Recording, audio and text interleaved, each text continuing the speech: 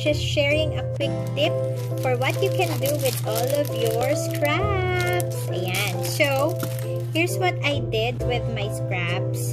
I just made some pockets with cover, and then this is the cutout tabs, pre-cut tabs here.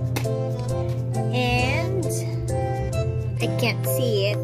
These are the tabs that I already pre-cut.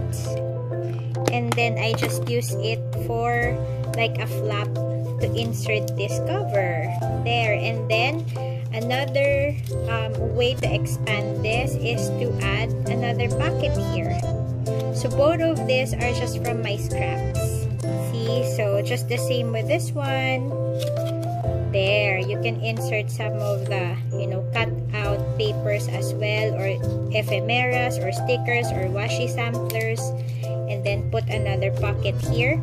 And then this one, things like that. And then I also made a small envelope that I tucked in here, and then you have a tight spot or tuck spot in here that you can also make. So what I did is I just glue the sides for this one, so you still have this tight spot here. The same with this one, 2 envelopes back to back. There you go. I hope you like it, and I hope I helped you make use of your scrap papers.